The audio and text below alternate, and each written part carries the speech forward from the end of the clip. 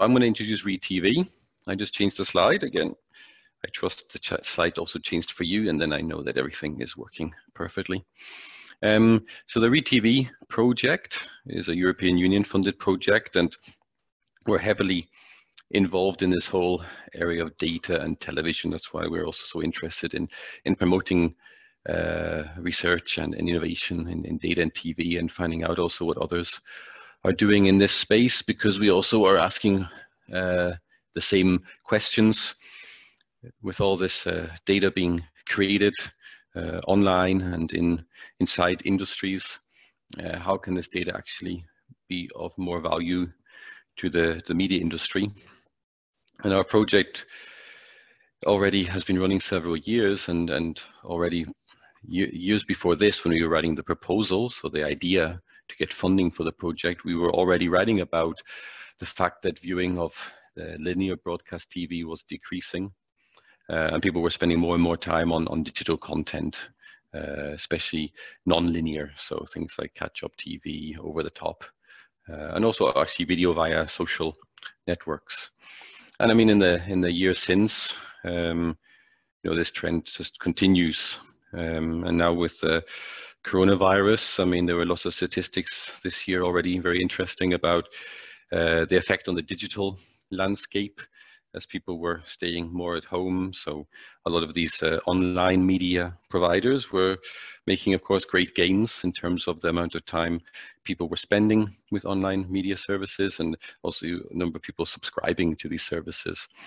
So especially for, let's say, the traditional media industry, the broadcasters, their audience is becoming much more fragmented across all these different channels. No? So it's not just about viewing television on the television set on a linear channel. No, it's the content might just as easily be consumed via social media, or even on YouTube, whether the rights were acquired or not. The TV industry is still trying to catch up to a certain extent. I mean, there's always different broadcasters at different stages in terms of this. The BBC, I should mention, in the United Kingdom, has been very present, at least in my view, in the last year, has been very present in this whole area of creating and using data. So you see how some broadcasters are moving more quickly than others.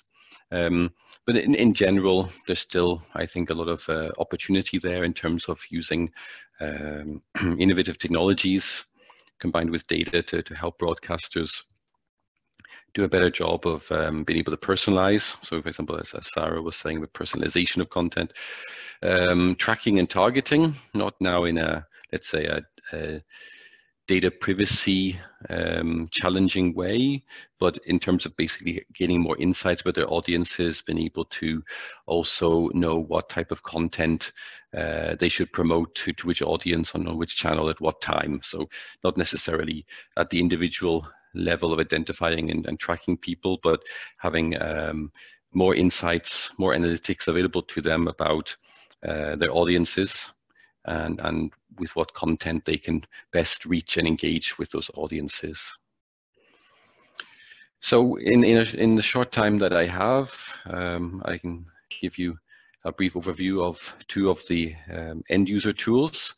End user in the sense now of the media industry rather than the TV viewer, the consumer. We have one called the Topic Compass. This is about identifying future topics of interest to the audience. Because one of the things we've learned in this project has been, at least with our use case partners, is how the broadcasters, of course, plan for future promotion of their media assets. And of course, the limitations they have currently in terms of knowing what is the best topic to publish about, so what promote some content they have on that topic in the future. So basically prediction. And we need a tool that actually, when they know what topic they want to publish about, actually helps them prepare and make the publication on whatever digital channel they want, say social media. So that's the content wizard. And on the right-hand side, you see a little bit sort of a high-level illustration of the whole sort of data-driven cycle that we have in place. So we actually collect a lot of data from different channels. We're monitoring the web, we're monitoring social media, And we're using this monitoring to annotate the content that's online and extract from it the topics of interest and the trends over time, which of course feeds into the prediction part of this cycle. The enhancement is also based on what topics are of interest. So enhancement in terms of preparing the media asset to be appropriate for publication on the channel. So a typical case here is summarization. So on social media, you want to promote an entire TV program using a much shorter video, like highlights to promote.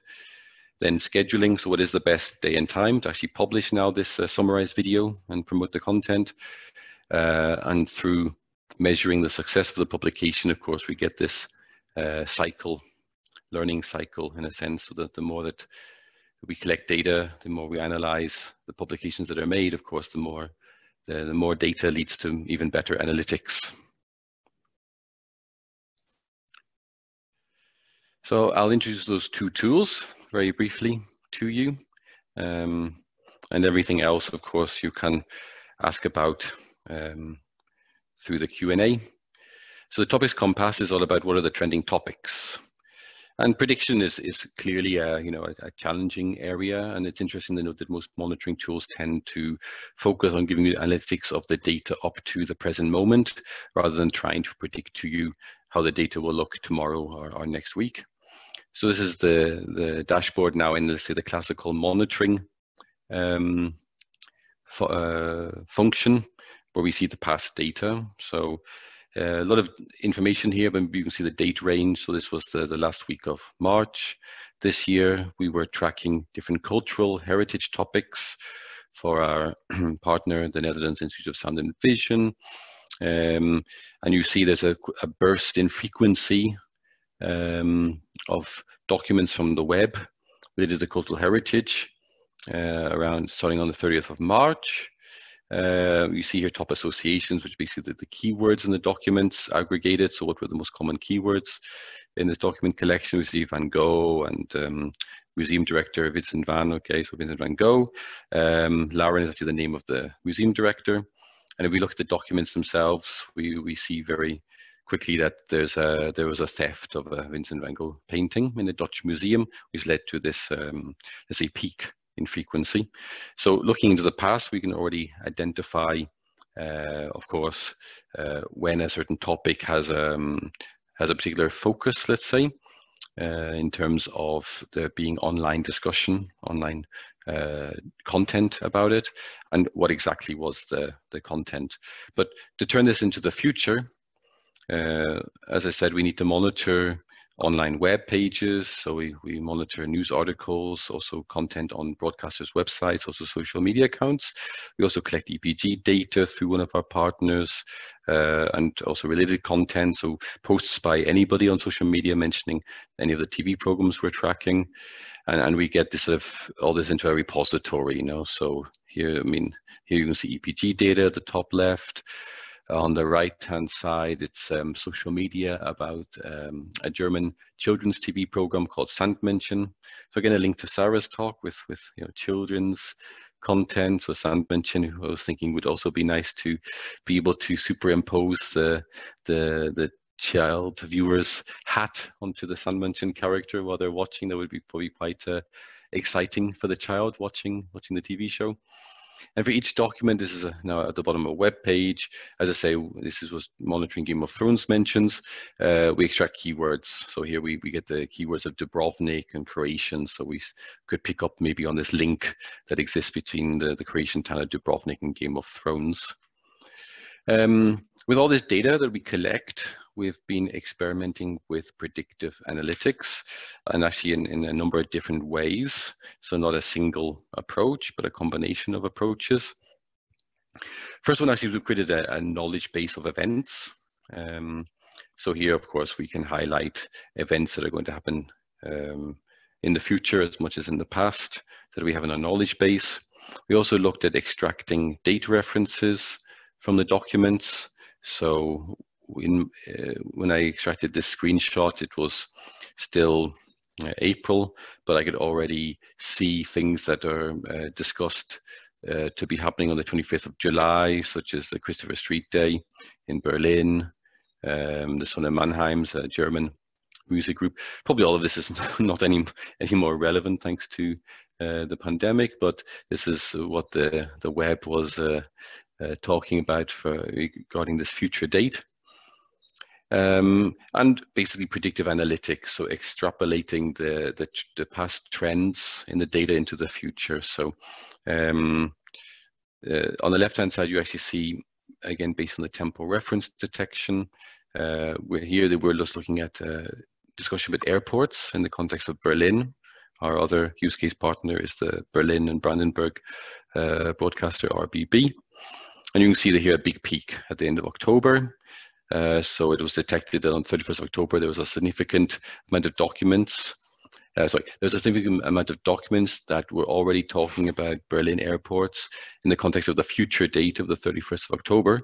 And for anyone who knows about this, so this is, of course, the date that the new Berlin airport is scheduled to open, hopefully, after, I think, 7 years of delay or whatever it was.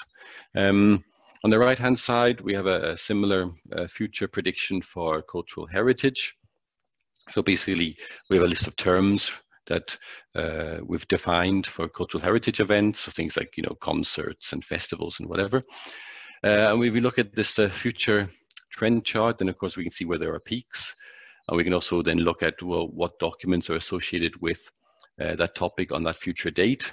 So in this case, we have a peak here towards, I guess it's the middle of October. So if we look at what's talked about to be happening in the middle of October, we find out that the Coachella festival in the US, which is one of the big music festivals, has been postponed and is planned, who knows, but is planned to take place now in these dates, middle of October. So for example, somebody who wanted, they have also have archives. If they want to promote content about cultural heritage, and they want to plan what content they want to highlight on a future date, then, for example, here they could say, okay, early to mid-October, we could be publishing stuff related to Coachella, maybe to the music acts that are due to play there, that we have in our archive, because we know at this time, Coachella will be a rising topic of interest to our audience. So assuming that the organization uses this predictive capability and is able to say, okay, next week, next month, or maybe even months into the future, this is the topic I want to publish on that date. They need, of course, to find some content in their archive or in their media asset collection that's related to that topic, and prepare it for the publication. So, it's very typical in organizations to already schedule in advance future publications. So we have a tool also in the project from a company called Levuro. So the tool exists as a standard social media marketing tool right now. So you can already get it actually and use it to schedule future social media posts. But of course, it doesn't have any of this innovation inside it that we're developing in the ReTV project. So part of our future exploitation in ReTV will be to make this available through this commercial tool to organizations that are interested. So the tool is being extended in different ways based on the technologies that we are developing now in ReTV. So of course, the starting point would be the search within the media asset collection for a suitable video. We've been using a lot of archive video because of rights. So actually the example you see here was taken from our media archive. So the kitchen of the future, at least what they thought it would be in the 1950s, how the future would look. We're building also here neural network-based video search capabilities with our partner Surth in Greece. They're actually generating embedding layers which provide a sort of a signature in terms of a vector for video content. And then, of course, once you have and associated also with terms, textual terms in the same embedding layer. And it basically will allow you to make a text search, and they can automatically find videos that best match that text search, i.e. the videos whose signatures in this embedding layer are closest to the terms. So quite advanced AI technology. So we could take the topic that was, let's say, identified or predicted in the previous step and use it to find a matching video, even the video itself does not have matching textual metadata. It would base purely on the visual features of the video itself. And we're also going to embed into the content wizard this whole prediction capability. So what you saw previously with this dashboard, rather than using the full dashboard, if it's not needed, is you would be able to access actually the predictive visualizations within the content wizard tool. So this is again another visualization which is called the story graph. So it actually predicts, well, it predicts based on these temporal references, stories into the future, basically. And stories are defined as a group of or a cluster of keywords that co-occur related to that future date. Once the video is selected, as I mentioned before, a video tends to need some sort of further preparation before it can be published on channels like social media. So again, the current Livuro Engage tool already has what you see here on the slide. So you can select for the social network the right aspect ratio for the video. So in this case, I mean, if it's an Instagram story, for example, you need a 9:16 ratio. So here you would need to select within the video using a bounding box where the what should be focused on. So basically it would be cut to this part. So you might want to remove what you know is less relevant to the viewer and make sure that the focus in the Instagram story version of the video is on what the viewer, of course, should be seeing, so be able to see. And we've extended this as well with a more complete summarization capability, again, thanks to our partners in Greece, Earth. So you can, depending on the social network you want to target, the summarization service will also pre-select an optimal length of the video. And then based on that length, and also on another characteristic called rhythm, which is basically how quickly the shots change. So, I mean, in some cases, things like stories, for example, it can be actually quite feasible to have a very short duration video that actually changes very quickly. While if you have a longer video, maybe on embedded on the Facebook wall, you might actually want a slower rhythm. And then from these pre-settings, the summarization service would pick out the shots, so the sub shots from the video that are the most relevant to form a summary of the video. So they would still capture the core information of the video inside the shorter duration. Finally, of course, you need to know when is the best time to then actually publish this onto the channel. Again, we want to use the audience insights that we have. So for example, here you can look at when are there higher levels of engagement with the organization's social media channel, right? So when are the times where just happens to be more likes taking place or other engagement actions or more views on the content that's been published, like videos. So when is the audience most active? And following this to decide, okay, probably a post, just to make an example, a post that goes out on Friday 6 p.m. might be likely to have more engagement than a post that was sent out on Thursday at 5 a.m. So the tool actually propose an optimal publication time depending on the channel. And we're also working on text summarization, which basically means not only the video could be summarized, but based on maybe a longer text, that the organization has. It could be the description of the video, it could be something else. Maybe the person would take something from a different article, let's say a news story, if the video was related to a news story. And then we would actually have a tool integrated into the content wizard, which would automatically summarize this text to a length which is suitable for the social media channel. So, I mean, we all know Twitter. Now I'm going to get this wrong, aren't I? So I think wasn't it 80 characters, now 160, or was it more than this? Somebody correct me in the Q&A box. But, you know, Twitter has this fixed length. And while even in Facebook, you can, of course, write much more in a post, we know that there's probably an optimal length for the post that people will still read. You're not going to post an entire essay.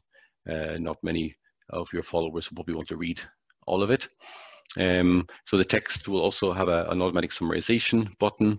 And again, similar to the video, we use the analytics we have on different keywords to say, okay, we want to focus the text on sentences that contain the most popular keywords, because we believe that that's going to be the most interesting content for the reader.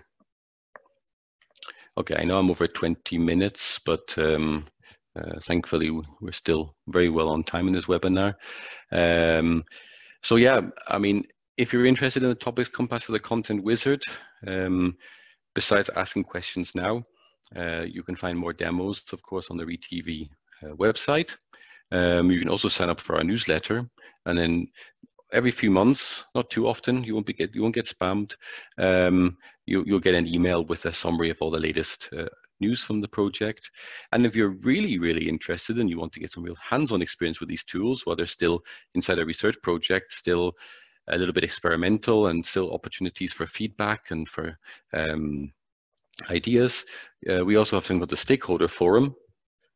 And there you actually will get like beta access to these tools to test them, give feedback, and especially if you want to maybe guide what we do with them, and you want to help ensure that maybe at the end it's potentially a tool that you might actually want to actually use in your organization, then of course it's a good opportunity to get involved now. And you'll find again on our website the form to request to be a member of our stakeholder forum. Okay, I think I can go now to the webcam. I thank you very much for your attention, and look forward to any questions you have. Thanks very much, Lyndon. That's great. So while waiting for questions, are we confident this question and answer box actually is working? There's no questions there at the moment. If not, then perhaps we can just open, Rasa, if you can open up the,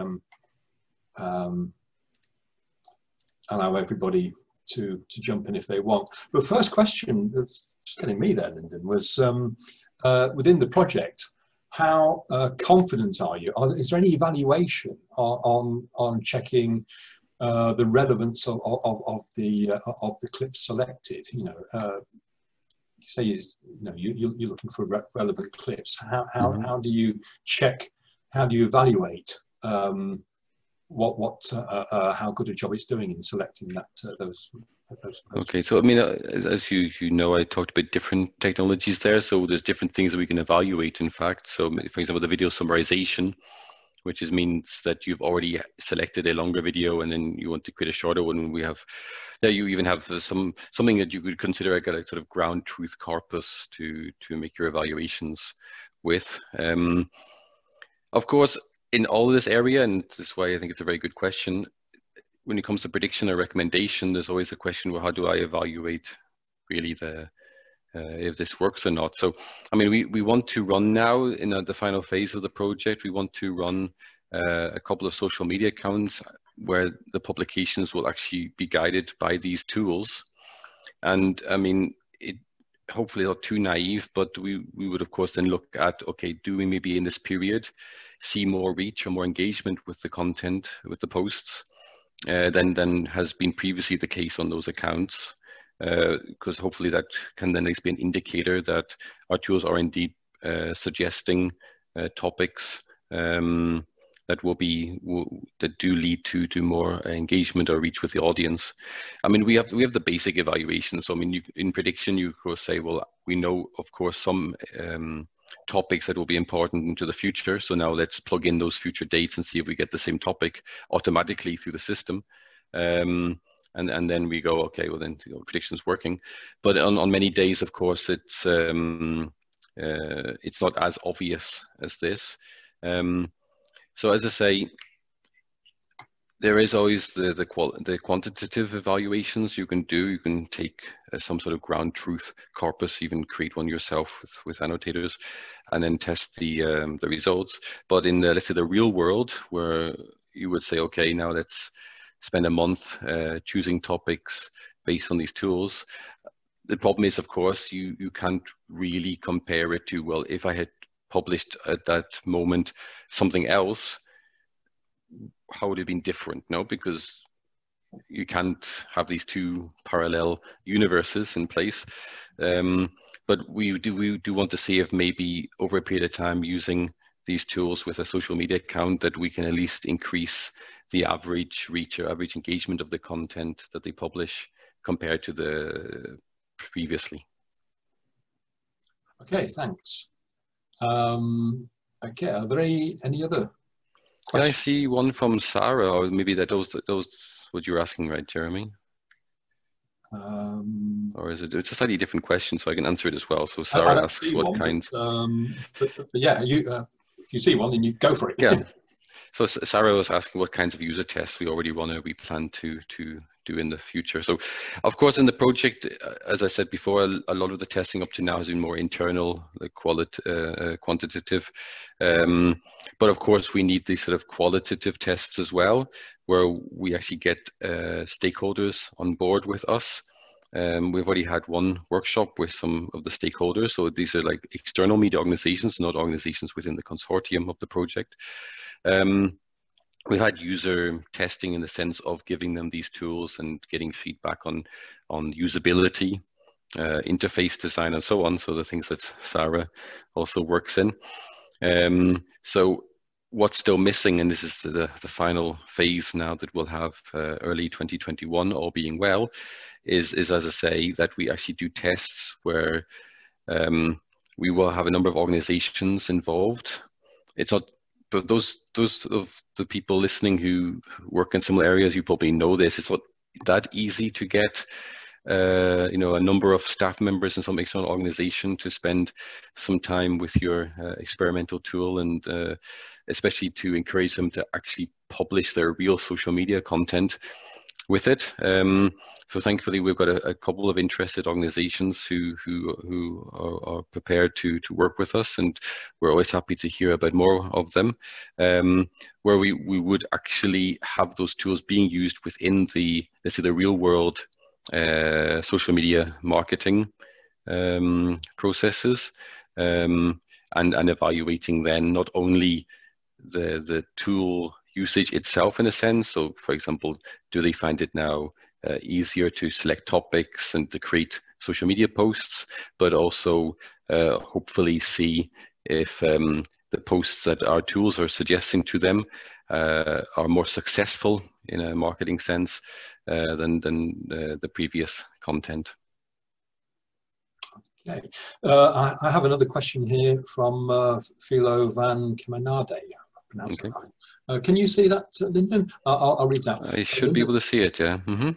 Thanks for the great presentation. He's right there. How tightly coupled are the predictive analytics components to the media authoring components? Can they be easily swapped based on the user needs? Okay, yeah, thank you for the question, Philo. I'm thinking a bit now what you mean by coupling. So in a sense, they're not tightly coupled. That's the easy way to answer it, because they are effectively separate web services that are providing these different functionalities. Of course, the intention is that the output of the predictive analytics component can be an input to the media authoring component. That's clear, but they're certainly not tightly coupled. I mean, you could use one without the other, for example. So I guess that's what you mean when you say easily swapped. I mean, you could, if you had an alternative media authoring, I mean, the the output for the predictive analytics would be, for example, a set of keywords that are predicted to be of particular interest for the future date that you've provided. So as long as the media authoring component can take that as an input, then you could also use a different media authoring component or vice versa. Okay, thanks. So, okay, if there's no more questions. Okay, Florian, how market ready is this? Yeah, another good question. So obviously it's not yet market ready. However, we're happy to have this collaboration with Levuro, and the Levuro tool is already a commercial tool. And I think, I mean, some of the audience here probably also have experience with European projects. So we know that one of the challenges that we often have in the research field is we can do lots of very exciting implementations or innovations, but then we need still somehow to fill in all the other gaps that exist to be able to have a commercial product as a result. So things like the interface stability, scalability. So both of the tools I showed you are extensions of existing commercial tools. So in that sense, if the extensions themselves are demonstrably useful in terms of meeting the needs of the user, then they would be market ready. Okay. All right. Thanks very much, Lyndon. Thank you very much.